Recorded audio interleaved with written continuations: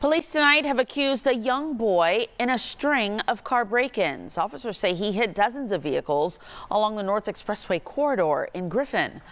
Fox 5's Christopher King is live at Griffin Police Headquarters. And Christopher, my goodness, police say that boy is only 12 years old.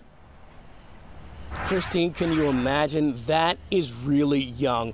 Police charged that boy with 84 counts. Shoppers we speak with tonight blame the adults in his life.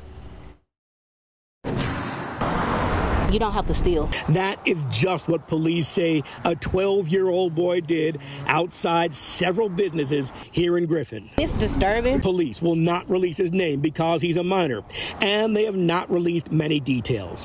What they will tell us is they arrested the boy on Wednesday, accusing him of breaking in to dozens of cars along the North Expressway Corridor over the past month. People work hard for their things, their belongings. Police say surveillance video helped lead to the boy's arrest. Marquita Walker shops at stores here in the area.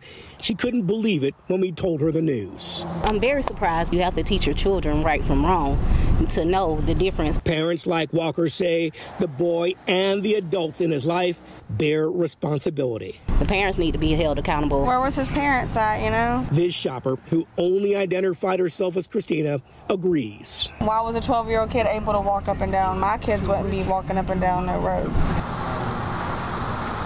Again, that 12-year-old boy is charged with 84 counts of breaking into cars and 5 counts of criminal trespass. He could face even more counts.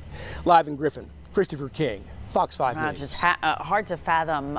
So thanks so much, Christopher.